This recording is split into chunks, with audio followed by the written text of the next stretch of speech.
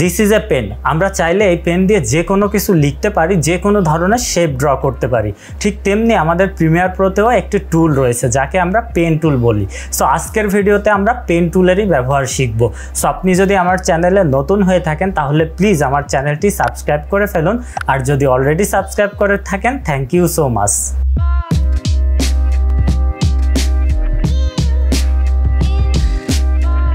Alright, আজকের ভিডিওতে আমরা শিখব পেন টুল, রেক্ট্যাঙ্গেল টুল এবং ইলিপস টুল। আমরা এই তিনটা টুলের কাজই শিখব।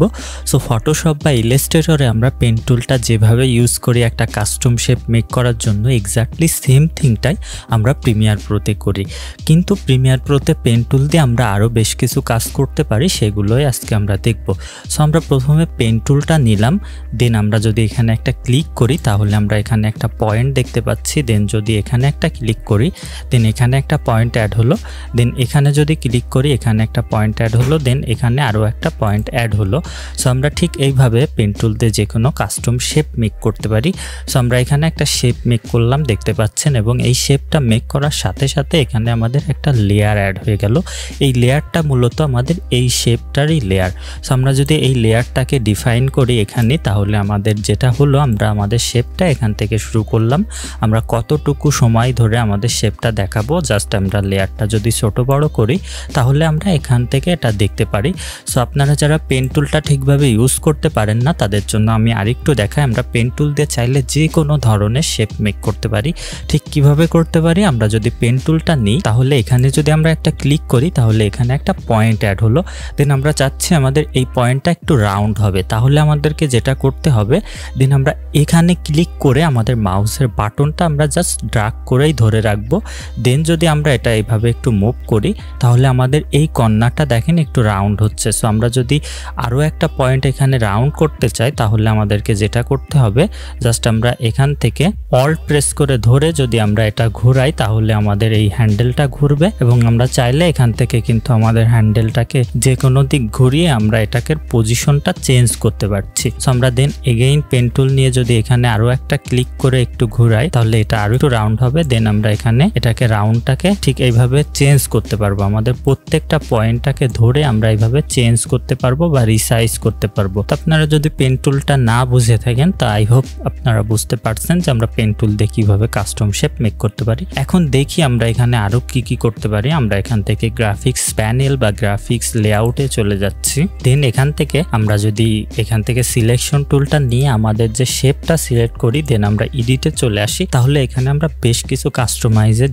অপশন পাচ্ছি। আমরা এখান থেকে আমাদের যে ফিল কালারটা সেটা আমরা চেঞ্জ করতে পারি। এখান থেকে আমরা যে কোনো ফিল কালার দিতে পারি, লাইক আমি এই কালারটা দিলাম। দেন আমরা যদি চাই ফিল কালার না দিয়ে শুধুমাত্র স্ট্রোক দিব, আমরা শুধুমাত্র স্ট্রোক দিতে পারি। আমরা এখান থেকে শ্যাডোটা অ্যাড করতে পারি। সো আমরা যে কোনো কিছু কিন্তু এখান থেকে অ্যাড করতে পারি, বা আমরা এখান থেকে আমাদের পজিশনিংটা করতে পারি, আমরা অ্যালাইন করতে পারি। আমরা স্ক্রিনের মিড অনুযায়ী এটাকে মিড অ্যালাইন করতে পারি, আমরা এদিকে লেফট অ্যালাইন করতে পারি, রাইট অ্যালাইন করতে পারি। আমরা এখান থেকে ফটোশপ বা ইলাস্ট্রেটরে যে যে কাজ করা যেত আমরা সব কাজই কিন্তু এখান থেকে করতে পারি। সো এই গেল আমাদের শেপের ক্ষেত্রে পেন টুলের ব্যবহার। এখন দেখবো আমরা পেন টুল দিয়ে আরো কি কি কাজ করা যায়। সো আমরা এই শেপটাকে এখান থেকে ডিলিট করে দিচ্ছি। দেন আমরা আমাদের ভিডিও লেয়ারটাকে একটু বড় করে নিলাম এখান থেকে। দেন আমরা এখানে যে কাজটি করতে পারি সেটি হচ্ছে আমরা অপাসিটি, মোশন, স্পিড এই সব কিছুই পেন টুল দিয়ে কন্ট্রোল করতে পারি। সো এখানে দেখতে পাচ্ছেন যে এফএক্স রয়েছে। এফএক্স এর পরে যদি আমরা রাইট বাটনে ক্লিক করি তাহলে এখানে আমরা এই অপশনগুলো দেখতে পাচ্ছি। এটা হচ্ছে আমাদের মোশন। দ্যাটস মিন আমাদের এই যে বারটা রয়েছে এই বারটা দিয়ে আমরা কোন জিনিসটা কন্ট্রোল করতে চাই সেটা আমরা এখানে সিলেক্ট করে দিতে পারি। সো আমরা যদি এই এফএক্স এর পরে রাইট বাটনে ক্লিক করি, দেন মোশনে যে আমরা পজিশনটা সিলেক্ট করি তাহলে এই যে স্ট্রেট লাইনটা দেখতে পাচ্ছেন এই লাইন দিয়ে আমরা পজিশনটা ডিফাইন করব। আমরা যদি এখান থেকে স্কেলটা সিলেক্ট করি তাহলে আমরা স্কেলটা ডিফাইন করতে পারবো।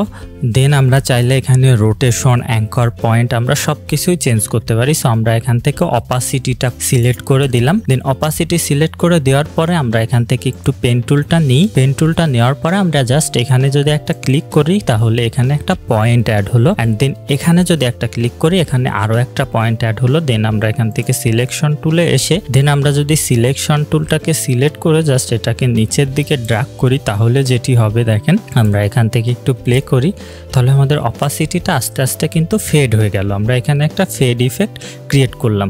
লাইক আমরা যদি এখানে অপাসিটির বদলে অন্য কিছু কন্ট্রোল করতে চাই আমরা জাস্ট এই পয়েন্টটা ডিলিট করে দিই এখান থেকে। দেন আমরা ডিলিট করে দিলাম। দেন আমরা এখান থেকে এফএক্সের পরে রাইট বাটনে ক্লিক করে আমরা এখান থেকে সিলেক্ট করলাম টাইম রিম্যাপিং থেকে স্পিড। তাহলে আমরা কোনটা করতে পারি, আমরা এখন এই যে পজিশনিং যে স্কেলটা আমাদের এই যে বারটা রয়েছে বা লাইনটা রয়েছে এই লাইনটা দিয়ে আমরা এখন মোশনটাকে বা আমাদের স্পিডটাকে আমরা কন্ট্রোল করতে পারি। সো আমরা যদি চাই এটাকে একটু ফাস্ট করব তাহলে আমরা যেটি করব সেটি হচ্ছে আমরা পেন টুল নিব। পেন টুল নিয়ে এখানে জাস্ট আমরা একটা ক্লিক করলাম, এখানে একটা পয়েন্ট অ্যাড হলো। দেন আমরা এখানে একটা ক্লিক করলাম, এখানে আরো একটা পয়েন্ট অ্যাড হলো। সো এখন যদি আমরা সিলেকশন টুলে এসে আমাদের এই যে লাইনটা এই লাইনটার পরে ক্লিক করে আমরা যদি এটাকে নিচের দিকে ড্র্যাগ করি তাহলে এটি স্লো হবে। একটু দেখেন আপনারা। সো আমি যদি প্লে করি তাহলে কিন্তু এই অংশটা স্লো প্লে হচ্ছে, দেখতে পাচ্ছেন এখানে আমরা স্লো মোশন করে ফেললাম। এখন যদি চাই আমরা এটাকে ফাস্ট করব তাহলে জাস্ট এই লাইনের পরে ক্লিক করে আমরা যদি এটাকে উপরের দিকে ড্র্যাগ করি তাহলে এটি ফাস্ট হবে। সো আমি এখন একটু প্লে করি। সো দেখেন এই অংশটা কিন্তু অনেক বেশি ফাস্ট হয়ে গেল। সো আমরা একটু জুম করে নিই, এটাকে জুম করে যদি আমরা একটু স্মুথ করতে চাই তাহলে আমাদের এখানে ক্লিক করতে হবে, করে আমাদের এই অংশটাকে জাস্ট এইভাবে যদি আমরা একটু সরাই দিই তাহলে দেখতে পাচ্ছেন এখানে আমাদের একটা স্মুথ ট্রানজিশন অ্যাড হলো। সো আমরা এই ট্রানজিশনটা করার ফলে যেটি হবে আগে জাস্ট এখানে যেটি হচ্ছিল আমাদের জাস্ট এই পর্যন্ত ফাস্ট হয়ে এখান থেকে আবার স্লো হচ্ছিল হুট করেই, কিন্তু এখন ব্যাপারটা আর হুট করে হবে না, এটা আস্তে করে এখান থেকে ফাস্ট হবে। দেন আমরা যদি এটাকেও ঠিক এই রকম একটা ট্রানজিশন অ্যাড করি, জাস্ট এখানে ক্লিক করে আমরা যদি এদিকে ড্র্যাগ করি তাহলে এখানে একটা ট্রানজিশন হলো। সো দেখতে পাচ্ছেন এখানে আমরা খুব স্মুথলি এখান থেকে অ্যানিমেশনটা বা আমাদের যে ইফেক্টটা সেটা আমরা ট্রানজিশনটা মেক করতে পারছি। দেন আমরা যদি এখানে এই হ্যান্ডেলটার পরে ক্লিক করে জাস্ট এইভাবে এটাকে এইভাবে উপরের দিকে নিই তাহলে দেখেন ট্রানজিশনটা আর একটু স্মুথ হলো। সো আমরা এইভাবে স্মুথ ট্রানজিশনটা করতে পারি। তো এটা গেল আমরা ভিডিওর ক্ষেত্রে পেন টুল দিয়ে কি কাজ করতে পারি। আমরা কিন্তু অডিওর ক্ষেত্রেও পেন টুল দিয়ে বেশ কিছু কাজ করতে পারি। ঠিক এরকম ঠিক কেমন করতে পারি, আমরা এখান থেকে অডিও একটা ট্র্যাক নিলাম, দেন আমরা লেয়ারটাকে একটু বড় করি, দেন আমরা এতটুকু এখান থেকে রিমুভ করে দিলাম। দেন আমরা এটাকে একটু প্লে করে দেখি ব্যাপারটা কেমন হয়। সো দেখতে পাচ্ছেন আমাদের ট্র্যাকটা জাস্ট প্লে হলো। সো এখন যদি আমরা চাই যে আমাদের ট্র্যাকটা আস্তে করে প্লে হবে তাহলে আমাদের যেটি করতে হবে আমরা জাস্ট এখান থেকে পেন টুল নিলাম, পেন টুল নিয়ে জাস্ট এখানে আমরা একটা ক্লিক করলাম, দেন এখানে আরো একটা ক্লিক করলাম। করার পরে আমরা যদি এই পাশের যে পয়েন্টারটা এই পয়েন্টারটাকে একটু ডাউন করে দিই, দেন আমরা এখান থেকে একটু এটাকে এদিকে সরাই দিলাম। এখন আমরা একটু প্লে করে দেখি ব্যাপারটা কেমন হয়।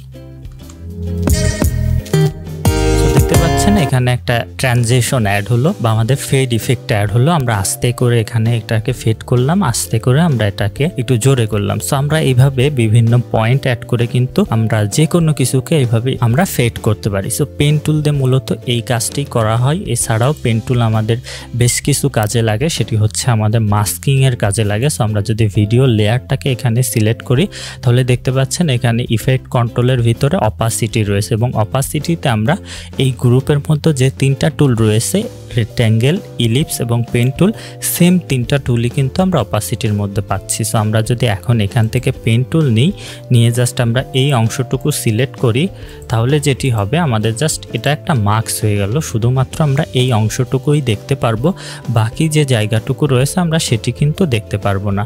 সো আমরা যদি এখান থেকে এসে ইনভার্টেডে ক্লিক করি তাহলে যেটি হবে এর বিপরীতটা হবে, আমরা এই অংশটা দেখতে পারবো না এবং বাকি যে অংশটি রয়েছে আমরা সেই অংশটি দেখতে পারবো। সো যখন আমরা মার্কস নিয়ে ভিডিও করব তখন আমরা ব্যাপারটা খুব ভালোভাবে বুঝতে পারবো। সো এখন আমরা জাস্ট মার্কসটা এখান থেকে ডিলিট করে দিই। সো এই গেল আমাদের পেন টুলের ব্যবহার। সো আমরা এখন রেক্ট্যাঙ্গেল টুল এবং ইলিপস টুল নিয়ে সেম কাজটাই করতে পারি। আমরা জাস্ট এখান থেকে একটা রেক্ট্যাঙ্গেল নিলাম, দেন আমরা গ্রাফিক্স প্যানেলে এসে আমাদের রেক্ট্যাঙ্গেলটাকে আমরা সিলেক্ট করে যদি এডিটে যাই আমরা সেম যে কাজগুলো পেন টুল দিয়ে করতে পারতাম এক্স্যাক্টলি সেম কাজগুলোই করতে পারবো। দেন আমরা এখান থেকে ইলিপস টুল নিয়ে এখানে একটা ইলিপস ড্র করতে পারবো। এই কাজগুলো আমরা মূলত এখান থেকে করতে পারি।